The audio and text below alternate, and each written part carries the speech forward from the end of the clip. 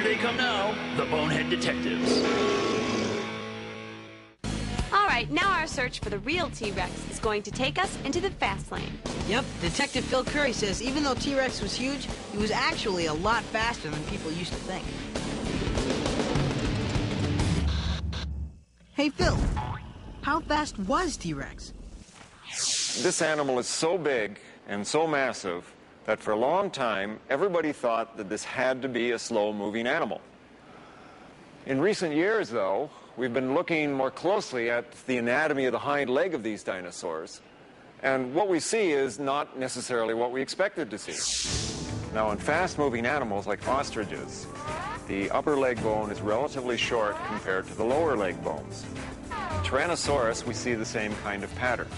All in all, then, if we look at the characters that we see in the hind legs of Tyrannosaurus, I don't think there's any question at all that, in spite of its massive size, this is an animal that was built for speed, and it's an animal that, in fact, could outrun any of its potential prey in its world. Now check out this guy doing his best T-Rex impersonation, hungrily hunting his prey. That's Jim Farlow. He's chasing emus and imagining what old T-Rex was like. It would be nice to know what Tyrannosaurus was like as a living animal, but it's very inconveniently extinct.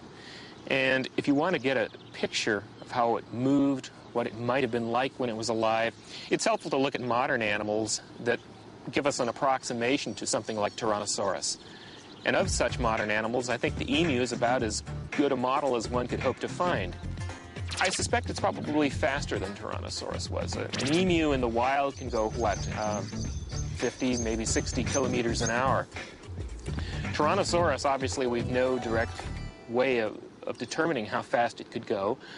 But based on the calculations of the strength of its bones relative to the size of the animal, I would think that a good ballpark figure for the top speed of Tyrannosaurus might be something on the order of 30, 40 kilometers per hour. Wait a minute. According to my magic metric converter, that's like 20 miles an hour. Wow, I can't even ride my 12-speed that fast. So we know T-Rex was fast, but that's not the only thing that made him scary. Yeah, T-Rex had a nose, ears, and eyes designed for destruction. Which brings us to the next question. What goes on inside that head? The skull of Tyrannosaurus is very narrow in the snout region, which allows the eyes to face forward, giving it stereoscopic vision. In addition to that, the ears themselves are located in such a way that they should be able to pick up sounds in particular directions. The ears may not look very different from the other carnivorous dinosaurs externally, but internally there are a lot of changes that have taken place.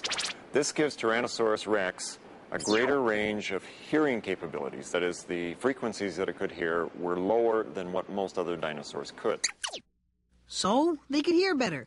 But how does that help T-Rex in his everyday life? Since Tyrannosaurus was probably hunting other dinosaurs, which were animals that probably made low sounds, the changes in the ear would allow it to hear those animals better and to hunt them down. Run, little hadrosaurs! Run for your lives! When I look in the jaws of Tyrannosaurus rex, I have little doubt about its predatory capabilities.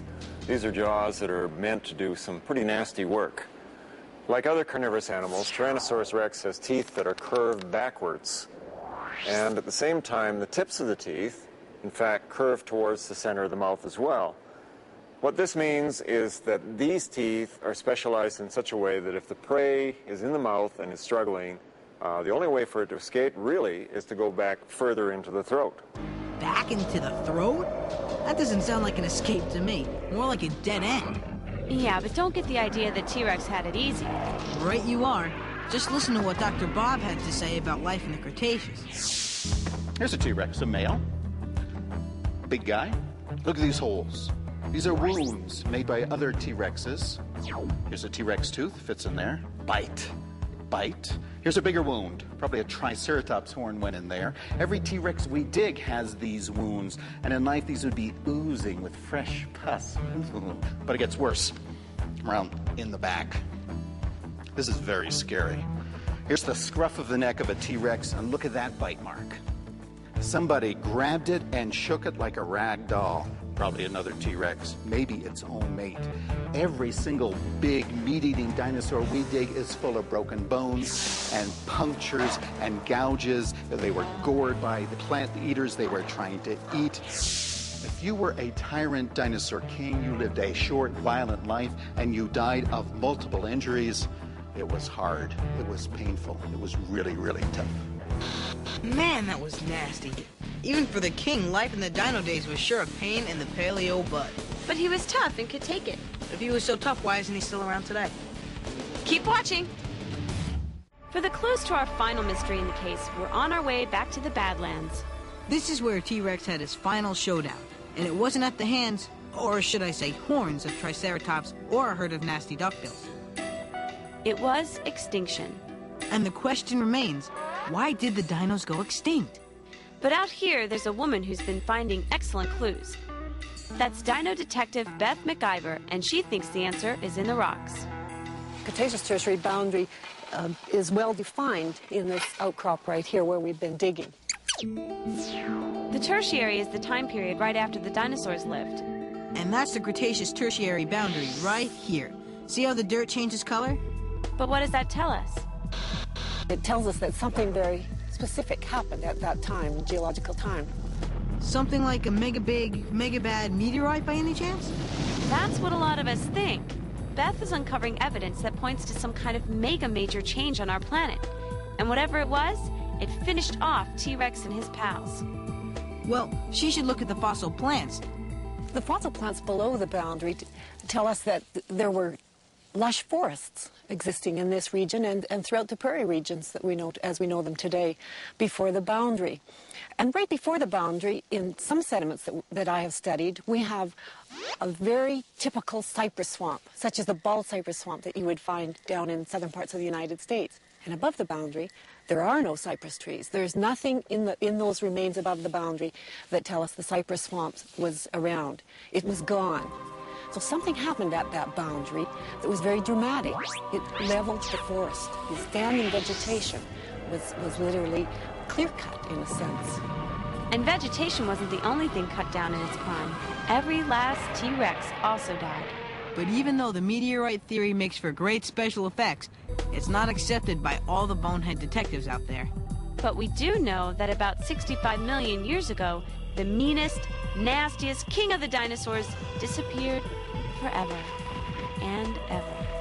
And on that note, I'd say it's time to close the book on the tale of Tyrannosaurus Rex. And the claws and teeth and all the other parts of him, too. Yeah, let's get back to the studio. It's safer.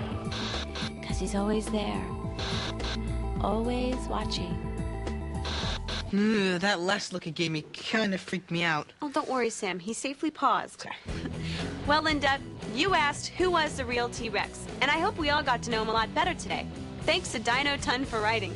So from his humble beginnings as a paperweight back in the early 1900s... all the way to the fame and glory he enjoys today, T-Rex was one killer dude.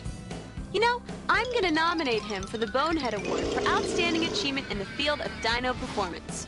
Well, wait a second. What about Detective Jim Farlow? Oh, come on. His impersonation of a T-Rex on the run was a performance for the ages. Well, open it. And the winner is... Jim Farlow! Wait, who counted these votes? Better luck next time, T-Rex. Hey, Eddie, did you have anything to do with this? See you soon. You guys are crazy to snub T-Rex. I hope he doesn't get mad. Oh, the wimpy arms can't bully me. Jim Farlow deserved to win. He knows even more about T-Rex than Mrs. T-Rex. Yeah, but dude, man, T-Rex could eat Jim for brunch. If he could catch him. Jim could just jump on an emu and get away. Emus weren't around back then, doofus. So what? Neither was Jim Farlow. You've got a point. They don't call me Bonehead Sam for nothing.